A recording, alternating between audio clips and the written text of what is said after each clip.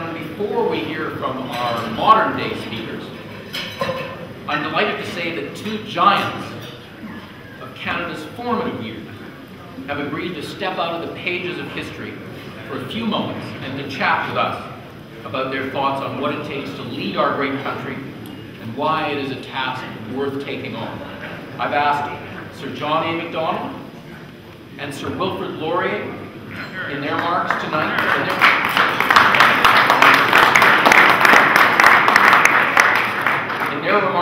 to draw on some of their most famous speeches, remarks, and interviews from the time when they were still towering figures in the political affairs of our young dominion. And I'm going to start with Sir John A. Macdonald. Here. Sir John, it is an honor and a privilege to welcome back today Sir John A. Macdonald, the man who made Canada. You're welcome. We got a very young Sir John A., I might say. The best is yet to come. We are all very grateful to you for being the man who made Canada, of course, but it may strike you that, well, this place has had more than its share of troubles. You expect to go through your life without troubles? If you do, you have been deceived. Troubles come as naturally to man as sparks rise upward from a fire. Well, that's fair enough, Sir John, but in your day, the Americans and the French, for example, had a lot to say about these newfangled notions like abstract rights as a way to solve our troubles. What made you think that the ancient British system was the way to go? In all countries, the rights of the majority take care of themselves, but it is only in countries like England, enjoying constitutional liberty, safe from the tyranny of a single despot, or from unbridled democracy, that the rights of minorities are regarded. Now, you're obviously quite proud of your British heritage. A British subject I was born, a British subject I will die. Here indeed. But what about Canada? For a century and a half, this country has grown and flourished under the aegis of the British Crown. We enjoyed the blessings of civilization, forming one of the most law-abiding peoples. Under broad folds of the Union Jack and of the Crown, we enjoy ample liberty to govern ourselves as we please. Let us be proud and show ourselves worthy of this centuries-old tradition. Here.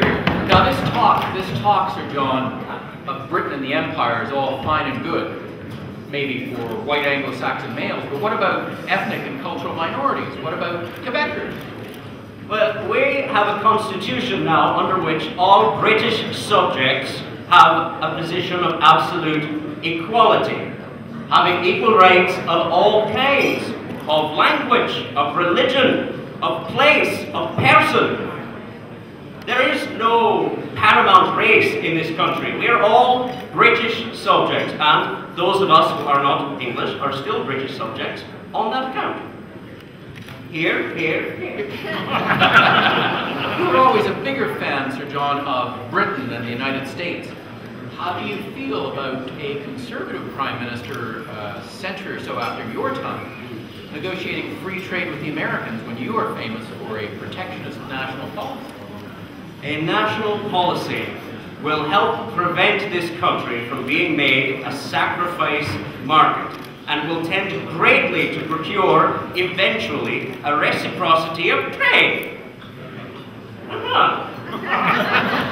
It is only by closing our doors and cutting them out of our market that they will open theirs to us. And so your policy was ultimately successful.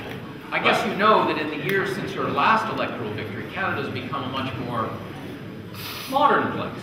You know, in the 1940s, for example, your own party even changed its name to the Progressive Conservatives. Anyone desirous of becoming a progressive conservative should follow me. Oh, now I'll bet that most of the people in this room don't know that you said that in 1855. They do now. Did you?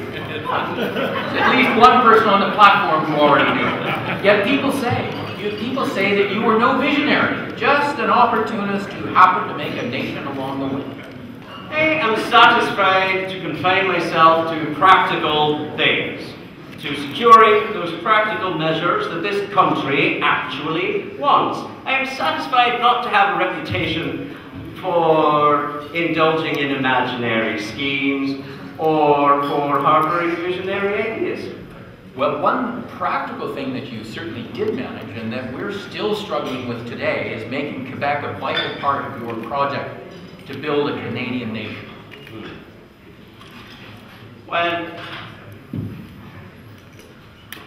I said that a long time ago. No man! We have it now, we have it now. Another drink, Sir John? Yes. But perhaps I'll wait. No man in his senses can suppose that this country, for a century on, can be governed by an unfrenchified, a totally unfrenchified government. Treat them as a nation and they will respond as a free people usually do, generously. Call them a faction and they become factious. Now, to change topics for a minute, Sir John, it's nice to have friends, but weren't some people uneasy about the way you use the powers and the perks of government to, how can I put this diplomatically, reward loyalty? Perhaps. But in the distribution of governmental patronage, we carry out the true constitutional principle. Whenever an office is empty, it belongs to the party supporting the government. If that party has someone within it competent to perform it, responsible government can be carried on no other principle. But didn't that sometimes result in a cabinet full of hacks? Give me better wood, I'll give you a better cabinet.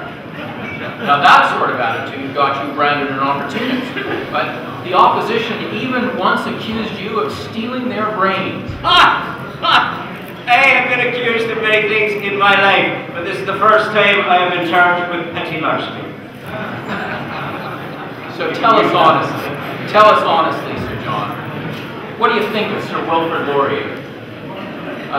Who we consider today the other great early Prime Minister of Canada. Nice chap, that. Thank you, Sir John. Thank you.